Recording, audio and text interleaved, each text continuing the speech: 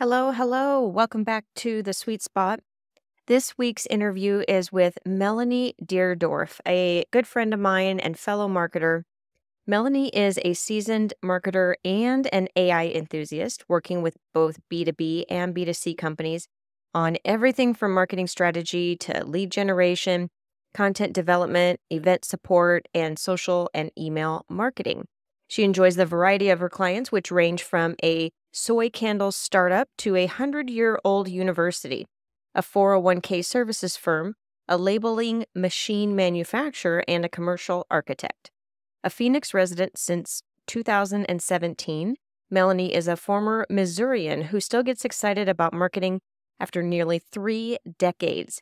She's active on LinkedIn and Instagram under the name Melanie the Marketer and has a soft spot for coffee, Coke Zero, and catching typos on TV. I hope you enjoyed the episode. Welcome to the Small Business Sweet Spot.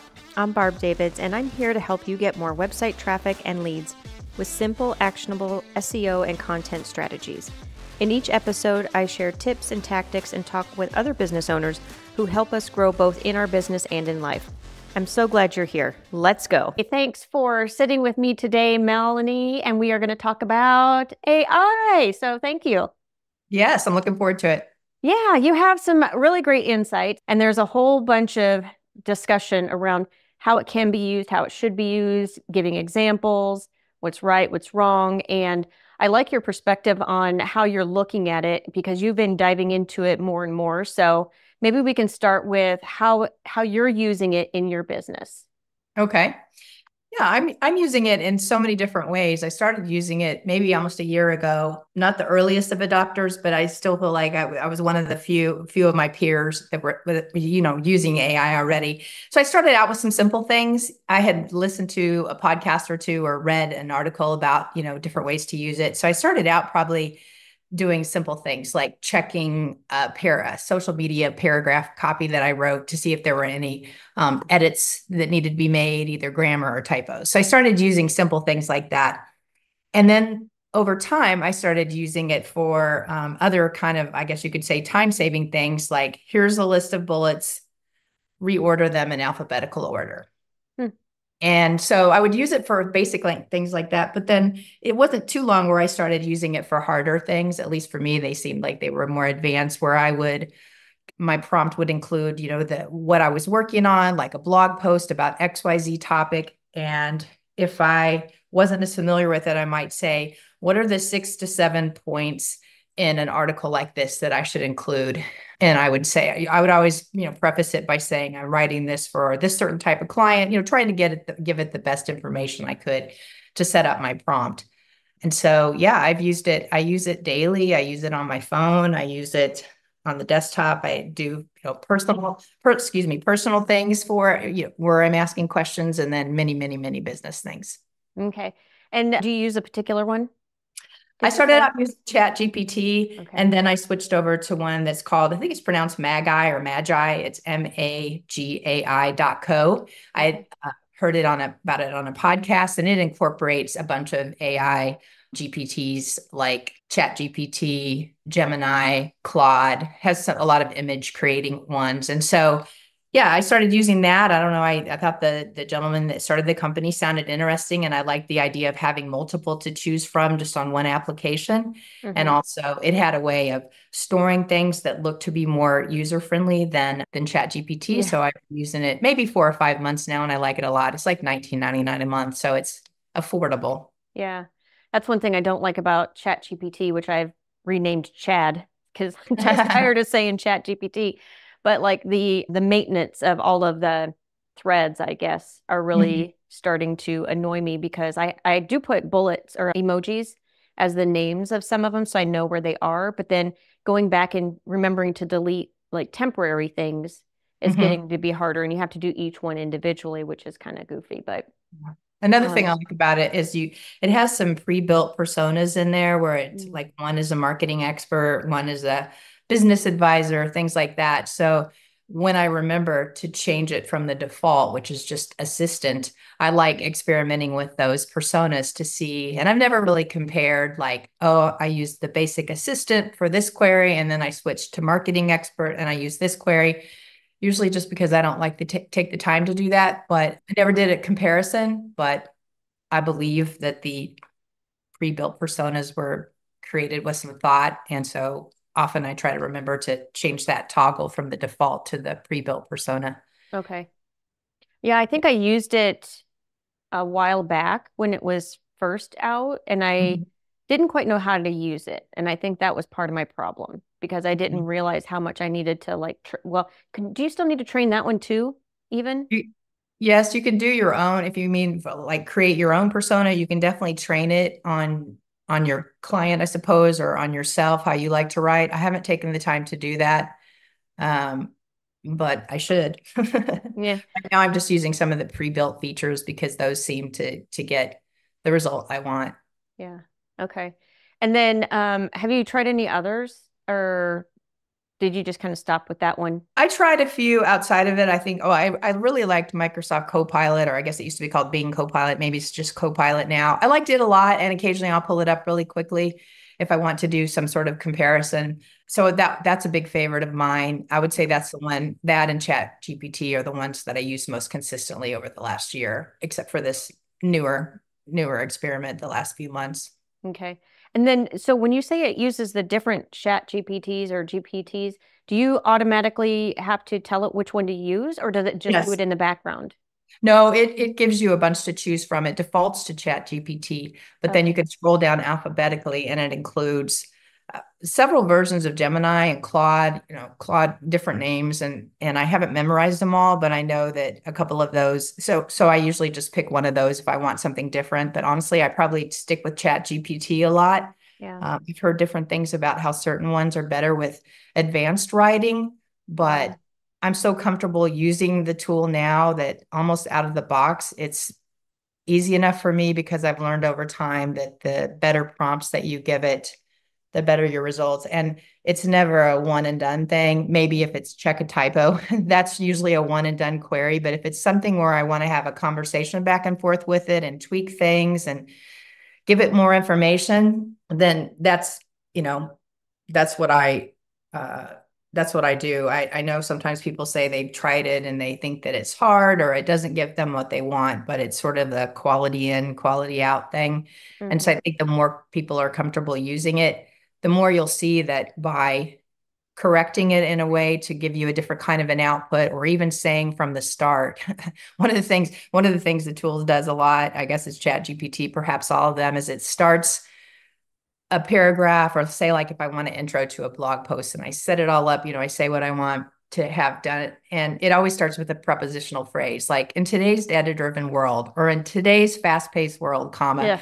And I've seen it so much that I'm like, if I think about it in advance, I'll say, don't start this with a prepositional phrase such as in today's blah, blah world.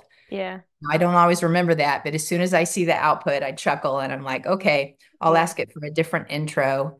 Yeah. And it does it. So it Yeah. just seems to default to that. Yeah. I do feel like the Chad taking my certain information and saying, don't use this word, do use that word, and that kind of thing, it's starting to remember more. Like in Hmm. the beginning, like just even a couple months ago, I would get so frustrated because I'd be like, don't use this word or don't start with this, and it would still do it. I'm like, did you not hear me? It's typed right there. I've But heard different things about the short and long-term memory capabilities. And I don't know exactly how these things are wired, but sometimes I'll hear that their long-term memory is better than their short, or vice versa. yeah. And so if I'm using the same thread, I kind of feel like I get better results. That's why I like going back in Magai to find a thread. Now I'm not doing a great job of tagging those so I can remember. It actually lets you create folders and drag them over, but Okay. I have to be in the right mindset to like ask a query and immediately file it. Yeah. And that's a part of it I haven't tried yet. Okay. But I do often recognize the keywords, when I look at my chat history and I'm like, oh, I'm looking for this one. I wish there was an overall search thing where you could search for a phrase or something to jump to that, but I haven't figured that out yet. I don't know if you have, but where you could type in some keywords and go right to it. I don't think it has that kind of search in the history. So I wonder if you can create a custom GPT to go do that. Maybe so. I did create a custom GPT for my own stuff finally because I got tired of retyping it, and I didn't make it public or anything yet, but I might make it later. But basically it just takes, so my process is I have the copywriter who writes the blog post, and then from the blog post that's written by a human, I take that and then create my podcast episode usually now. And then I rewrite it or re-say it because I don't read directly from the blog post. And plus, when you say it out loud, it is a little bit different. So, plus my mood is different all the time. So, depending on what I want to add or take away. And then I say, okay, take my script that I've tweaked from my own copy, and then I put it in there and say, create a blog post from it. So that way, when I put it on the episode page, it is still, it's still very short and concise, but it's not quite the transcript, which is really always hard to read by itself. Yeah. So. Yeah. I've definitely used it a lot to take, say, like one of my clients, I worked with them on, I think it was 8 informational sheets, 2-page documents that took quite a few weeks to put together because I had to speak with the subject matter expert. And so these things were all done complete. They were on a PDF. Well, you can't drop a PDF in, it can't read that. So I would copy and paste the PDF into chat. And I would say that I wanted a social media post for it or a blog post. And so I would give it information to summarize and kind of like what you're talking about. And so that's helped me a lot. Yeah. So what's your approach on, do you disclose using AI in anything that you use, either emails, website, clients? Like, what does that look like for you? Yeah, I over the last year, I have become more, I guess you could say, comfortable, but also figured out some good ways to work it into the conversation. Like I had a time where a client came to me for a really quick request, kind of out of the blue, to update his LinkedIn bio. I post occasionally on his account for him, so he knew I had access, and he wanted me to look at his about bio on his LinkedIn profile and update it. And so it was kind of a rush request, and I had been using ChatGPT for a while. And so I did not put the old copy in there, I don't believe. It's been a few months, but I took the about page on his website that had his information, and I added a couple more things just to see what it would do. And it definitely pumped out a complete sounding about page. But I immediately noticed like a problem or two with it. Like it had his college wrong, and I knew what it was. And so it also had years of experience wrong. And I had just worked on a 25-year anniversary blog post for this client. And so that was like, oh, that's weird. But then I liked some things about it, but I felt like I had to fact check it. And so not that I had to fill him in on all the sausage making, but because I gave it back to him pretty quickly, let's say within a few hours. And that was just because my day was busy. I told him that I had used AI, and I said, I don't know if you've ever used AI or not, but I used it for your bio just to put something together for you quickly. And, I don't think he said anything back to me on it. It was kind of like it went over his head, and I sort of made a mental note like, oh, I need to ask him what, he really just wanted like the thing, and he liked it, and he added it to his profile. I guess I could have, but I think he ended up adding it himself. And so in that instance, I just kind of casually mentioned it in the email. For my one client that I mentioned a few minutes ago, where I did those big informational sheets for a lot of their services, they do some consulting about AI, more so AI governance, like how you govern the data in AI models. And so with them, it was easier to mention, and I have brought it up 2 or 3 times over the last year, but they never seemed to say too much about it. I had a really hard blog post that I had to write for them a year ago. I remember it was like last November. And it was a topic I worked with this client for 8.5 years, and it was a topic that I had never written about before. So I made a point of telling them that I leaned heavily on AI for that because I didn't have a lot of access to the subject matter expert for this blog topic.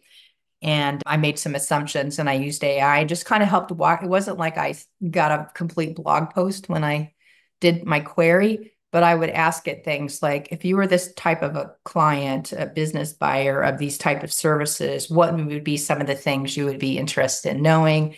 And so I just it was very painstaking, but and painful in a way because I felt like I didn't know enough about the topic. But I did have a lot of deep knowledge of the company. And so between what I got from AI and what I knew from my client, including, let's say, their style of content, but also what they call out as their differentiators, I was able to craft something, me and AI going back and forth. And it turned out fine. And I think they had half a dozen or more changes, but nothing that made me think like, wow, AI really got that wrong. I figured, it was a technology type of an article, I guess you could say, data related. And I was thinking, gosh, you would think with AI being a tech thing, it should know, right? I mean, kind of silly, but I was like, oh, I bet this is going to be really good to use. So yeah, I went back and forth quite a bit, but at the end of the day, they liked the article and I felt like, yay, success. Yeah. For any of your clients, have they required any changes in their legalese anywhere for this stuff now? No, that one client I just mentioned, they are talking about a policy for their employees about how they want employees to use it. Now I'm a contractor or I'm a vendor for them and I have some legal requirements as far as just our contract that we have, but they seem more concerned about how their proprietary information might be uploaded and saved. But when I use it, sometimes for any of my clients, I have occasionally said, like, instead of saying an Atlanta-based architecture firm named my client's name, I would say generically, if I might say Atlanta, but I would say a commercial architecture firm in Atlanta. I'm writing this for this client or for my data management consulting firm client that I've had forever. But now I say their name, with those informational sheets that I mentioned, those are all on their website. We've used them in outbound marketing things like email newsletters and linked to them on the blog. So I don't have any fear of uploading that information, even though it might be considered proprietary. They don't have pricing in there or anything. And so it'll be interesting when this company comes up with guidelines. Perhaps I will change what I do. But right now I feel like I'm using it smartly and also, so I'm not concerned about that. I just know that they want to have a policy. Yeah. I saw a couple articles about companies saying they use AI, but the general consensus is, or at least one survey, right? We all know what that means. There's one survey that was skewed in some way, some fashion for whoever was creating the survey. But it did say something interesting to talk about, that if you mention AI as using that in your product or service, or that it was AI generated, or the product was created with AI, or anything remotely created with the words AI in it, that does turn some people off. What are your thoughts about that? Well, if that's happening, I think that's because there's still a lot of people that still need to experiment with it and use it. I don't think people will have that kind of concern down the road. I see a lot of companies kind of doing the opposite thing. They might be tools that I've used forever or platforms that I've heard of, and now they mention AI more, and they've probably had this functionality for a while because AI isn't new, machine learning isn't new. It's just the generative, AI aspect that we're seeing that's available to every person with a computer or a phone. That's newer, but I think a lot of companies are doing the opposite. They're like, oh, we've always had AI, or we're AI enabled. So I think that also probably helps consumers be more comfortable if they have a tool that they use. Like I was on a MailChimp webinar a week or so ago, and they mentioned one of their AI features that they had. And so to me, it's getting mainstream. And so I haven't really had anyone say don't use it. If they did, I would probably ask them why, like, oh, why do you say that? Or if they ask me, that's what really haven't had anyone ask me, but I have brought it up in conversation to maybe test the waters a little. In my mind, it's a tool that many people who do what I do are using. And so I've kind of forgotten that for some people, it might be something that concerns them. But I've imagined if somebody asked me something about it, like, well, how do you make sure? Or is there any risk? And so I have some answers in my head, but I haven't really had to put them into practice. I just know that from talking with other marketers and writers, I can still see some reluctance especially Yeah. early on, I would hear people say like, "Oh, I'm not gonna use that." Yeah. You know, so I'm hearing less of it, but for my clients, it's almost been like a non-issue, which is kind of funny because I was prepared to Yeah. disclose it and mention it. And so some I even wrote something last week. I was on vacation and I had a client ask me for something that was kind of a rush. And I offered to do it when I was on vacation. I didn't say, oh, I'll use AI and it'll save us both time. It was a new topic for me. And when I sent her the draft on Friday, I think I said the same thing I did. I said I kind of had to lean heavily on AI for this because I'm not familiar with this. And so check it out and see what you think. Yeah. So that kind of a thing. And Okay. she didn't respond back. She just said thank you and thanks for letting me Yeah. bug you on vacation kind of a thing. Yeah. I know with one of my clients, we haven't used it at all in terms of copy or the website. And then another one of my clients, I made sure to let the sales team know how we felt about it from a brand perspective, from a marketing perspective. So I put something together and worked because we actually have a copywriter on staff. And so I worked with them to make a statement so that way they'd feel comfortable in case somebody asked, do you use AI in your Mm-hmm. business? So that way they could intelligently speak to it because they don't know necessarily what it is. They know it from, probably personal use more so than anything. And I think it's becoming more and more that they're using it just in terms of like wording things. Like they put their thoughts in there and then just trying to make it sound a little bit more professional. Because sometimes, like for me, I don't know how to word things. Anyway, back to my point, we came up with this like statement to let people Yeah. know what it was that we use it for, and the idea that because we are very much about personalizing the experience that this client uses. So we didn't want them to think that all of a sudden, because AI is out there, we are forgetting about that personalization and that one-to-one Mm-hmm. experience that they're getting built. It's not being, because in the industry, it's actually in the wedding industry, there's a lot of talk around tools using AI. And I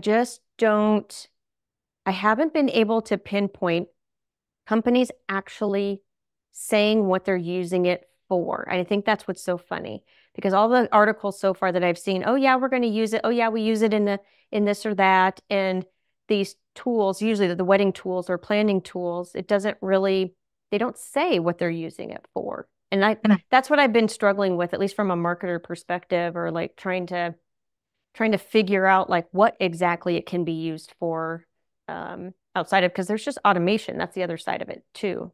Like some things are just automated, not AI. Mm-hmm. But Yeah. Yeah, I think it's yeah. good to put some thought into what you might say or giving people at that company a kind of an elevator pitch to say. And that was something I was going to suggest that, if someone wants to start using it or is already, but sort of feels like it's something they need to be secretive about. I'm not sure why they would think that, but there's probably still a little bit of that feeling like, wow, this is saving me time. And so I don't know if it's this time saver they'd feel bad about, but for whatever reason, if there's any hesitancy, I would suggest that people kind of write out or plan out what you would say, just your elevator pitch, like what you talked about, because it would be better to be prepared to say how you use it and why you use it Hmm. versus getting caught off guard if someone's worried about that. Yeah. Like I was mentally thinking of different things because I was in discussions with people and some peers and we talked about, if it saves you time and you charge by the hour, does that mean that Hmm. the person gets the discount? Or if someone asks you, oh, are you cheaper now? Because you can do things more quickly. No one's ever asked me that, but as I was preparing for our discussion today, I thought, that could happen, right? Because I do Hmm. charge a lot of my clients by the hour. That's just how I started doing it early on when I was doing copywriting and marketing work. I came from a corporate world and I managed a team and I knew everybody's hourly rate. And for some reason, I mean, that's just how the company paid, when they hired a person. And so I always had this hourly mindset, but I know some people believe it's better to charge for the job. So let's just say something that took you 3 hours took you an hour with AI. And that's not an hour to get an answer back. That's like an hour with the massaging and all the things you do to get high quality content that's aided by AI. I Hmm. wouldn't.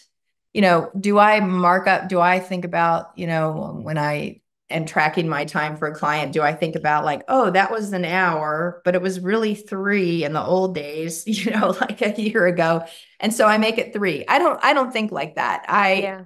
Maybe someone would, but just like when we all started using the internet, and regular, the technologies we have, they all saved us time. And I'm not sure how many people at the time were thinking, I need to gross up my time because something's easier because I can find it online versus going to the library. Like we just didn't do that. So in that regard, these tools are going to become so commonplace that we will not think about the time saving aspect and how I need to charge more for that. I figure I'm a better, smarter marketer, more adept now because I've spent so much time using and learning about AI, reading articles, listening to podcasts, dialing into a couple of big chunky webinars a year ago.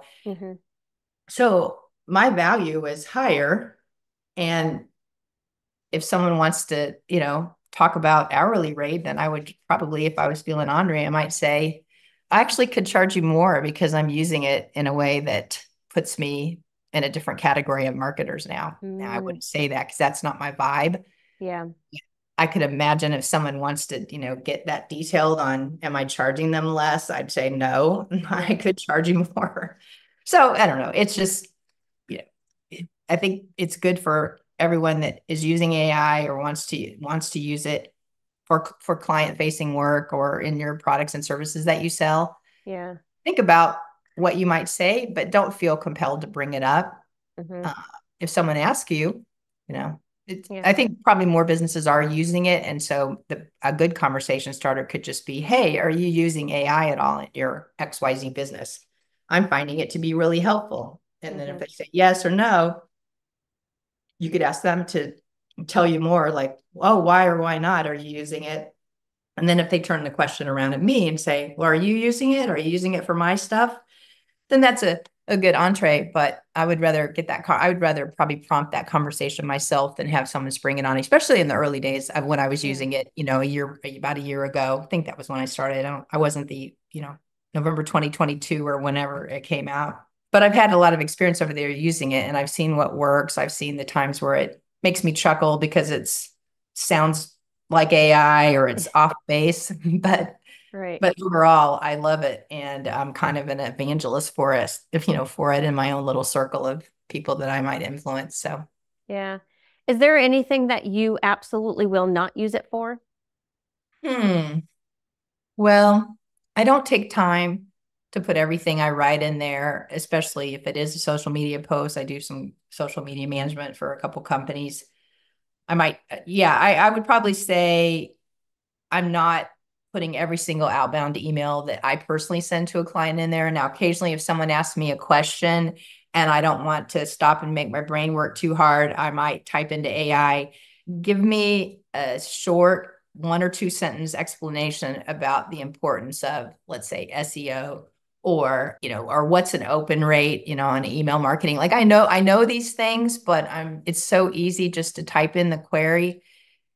And whether I use it as is or I tweak it, it saves me time and brain power. And I want to have more time for more fun stuff. And so I know the answers to these questions, but to think about the best way to write it, why not use AI and get it in under a minute versus me typing it out, staring at it, and then, I want to proof it too. So like just start with AI. So yeah, that makes sense. Yeah. What else have we not touched on around the use of AI in businesses? Let's see.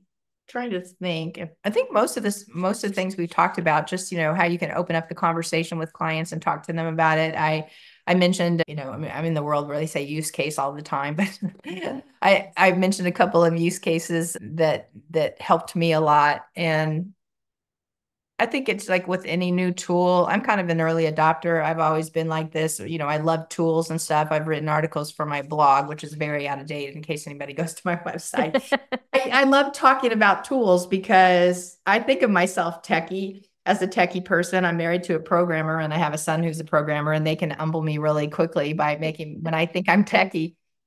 But you know how guys are. Anyway, so I just know from my whole period of time being in marketing, which is 20 plus years, probably longer, but that I would admit to. But I always was one of the people that wanted to learn the new thing. And so for me, it's been fun learning it and getting better at it and encouraging others to try it. So if somebody listening to this just hasn't yet tried it, try it for something for work, try it for something personal. I probably use it more for work, but occasionally if I want, want to use AI for something personal, I'll do that. But I would just say start with something kind of easy, have it spell check something, have it organize something, have it create an outline for a presentation that you want to do. Use it as like like it's somebody in your office. If you have a small team, my team is basically me, but I do have a freelancer or two that I work with. But use it like you're talking to someone, you're brainstorming something, or you're stuck on something. For me, it could be stuck on writer's block, or it could be a topic I've talked about a lot for a client. What's a fresh take on XYZ thing? So I just encourage people to use it. And if anything, just see how it saves you time. Like, who wants to copy and paste a bunch of bullets in alphabetical order if you just randomly thought of them? Why not put that text into AI and say, reorganize this by alphabetically. And then when you look at the list of bullets, you might realize that like 2 out of 7 are super long. So then you can say, and I always thank AI, and say hello or whatever. It's silly, but I've heard a lot of people do that. So I'll say, thanks, this is great. Bullets number 2 and 7 are super long. Reword those to make them shorter so that they look more organized, as far as the length, and it'll do that. Now, occasionally, not in the instance of the bullets, but sometimes if I get a long paragraph and I want it to be shorter, I'll say it, write it in fewer words or fewer sentences, or I'd say, make it sound more casual. And occasionally it'll shrink it way down, so I've learned that instead of saying, like, giving it carte blanche, I guess, to do, or just to make it shorter, it'll make it short and then too short. So sometimes when you experiment with it, you can see how it overcorrected. So now I can say, go back to the original paragraph you gave me, which, I might even say, how many words is that paragraph? And it'll pop out, 97, just like real quickly. And I'll say, give me a version that's closer to like 65 versus being so short. So I'm not the first person to say, and I won't be the last person to say, but treat it like, a smart intern, like it has a lot of capabilities. But the more you explain to anyone what you want and get specific, then the more it'll match your request. So AI is just like that. Yeah, that makes sense. Cool. I love it. All right. So that was some really great advice you gave at the end, but let me ask you this way. Is there like any one takeaway that you would highly recommend that someone get from this episode if they were listening to it? Well, I would say if you're on the fence about whether it could save you time or that it would do good things for your business, give it a try. If you are in a position like, you and I are, where our at work or our advice, is given to, or content is given to someone else, if you feel like you want to test the waters and ask the person their thoughts on it, because that might change how you do it or the tools you use, then, be ready to bring up the topic and think about what you might say if they have either a positive response or a negative.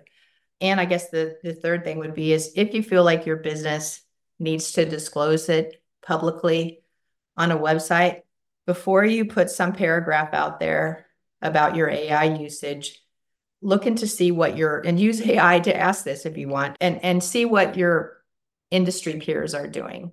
Like if your wedding planners, or who else do I have? Like a retirement services business is one of my clients.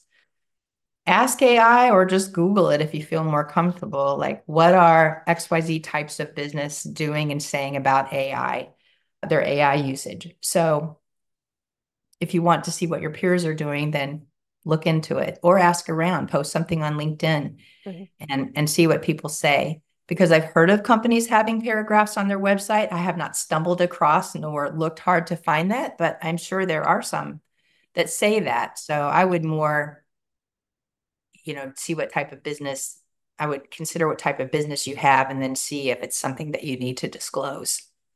Yeah. I've seen a couple websites that do it on their website, but they also do it in their newsletter. They say it right up at the top. There's a blurb that they use every time that says it was human generated. I forget the words they use, but it was very clear that they were saying that they were writing the email, not AI. Yeah. I've heard it called human in the loop, which cracks me up because it Oh, sounds okay. so techy. Yeah, human in the loop to be able to apply that kind of human aspect to AI usage.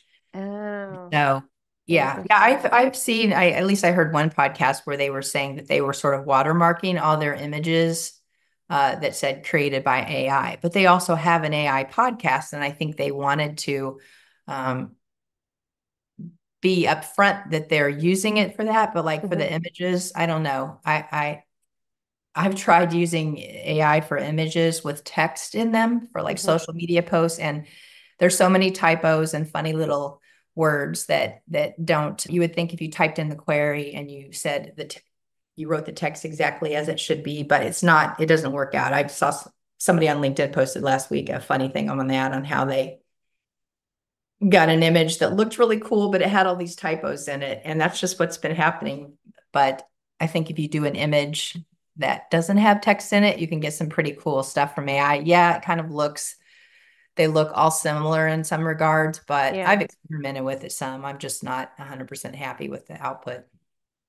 Yeah, I haven't gone down that road. I don't like the look of them. I know a Yeah, lot of they all people have that kind of, do. yeah, Yeah, I don't know what but you'd call it, but they fake. they got, what'd you say, fake? Fake. Yeah. Anyways, okay, good. And then let's share with the listeners what you do and where they can find you if they had more questions or want to work with you.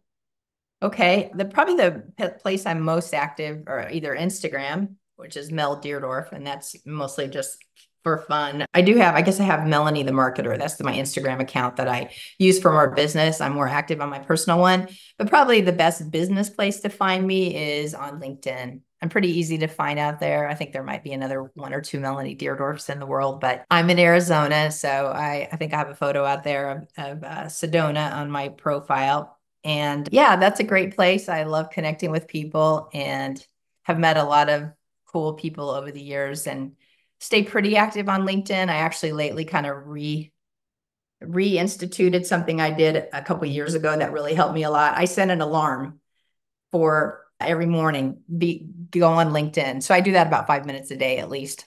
Okay. Is it the same challenge that I did? Oh, not that. Yeah, in 2021, I think I did a full-fledged challenge where I came up with like, Yeah. well, it was probably 21 things people could do on LinkedIn, everything Hmm. from updating your profile picture. That was fun. I met a lot of people. I probably had 500 people do that quote contest with me. And that was the year I really doubled down on LinkedIn, probably because it was coming out of the pandemic perhaps, but just like anyone, you get busy, and I would rather probably spend time on Instagram than I would LinkedIn. But recently I've been trying to encourage one of my clients' employees to use LinkedIn more. And I thought, you know what, I need to walk the talk. So the best thing for Yeah. me was just to put a little reminder on my phone at 6:30 a.m. I think I set it for, like use LinkedIn. Oh. So yeah, so that's a good place for people to find me. Sorry for the long tangent there, but No, that's okay. That's all good. I don't know if you still have that challenge out there, even though it's not 2021 anymore. I would encourage people to do that because it was really helpful for me when I was trying to get on LinkedIn. You had a really great grasp of like what different things to do, and it made it fun instead of trying to figure out, okay, well, what do I do next? So I'll update it kind for of you cool. and give it to you if you want to link it to the show notes. Yeah. Yeah, there are a couple things, you know how LinkedIn's features change a lot, right? Yeah. Like Yeah. one of the tips in there, maybe I had it as the bonus. I think I had 3 or 4 bonus tips was to do a story on LinkedIn because at the time LinkedIn was Oh, experimenting with 24-hour stories, and that was a challenge thing that I put in there, but they stopped using that. So I'll give it a quick look and see if there's anything that is obviously dated, and if you want to share it, that would yeah. be great if people if they needed some advice on how the many things you can do on LinkedIn, then that has, almost 2 dozen. Cool. Yeah, that's a good one. All right. Well, thank you so much for sharing how you're using AI, Melanie. I really appreciate it. So thanks for your time. Thank you. Appreciate it.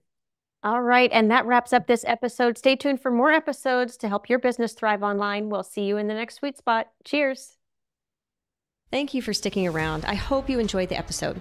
If you're looking for SEO and content marketing help, you can find all kinds of information at compassdigitalstrategies.com.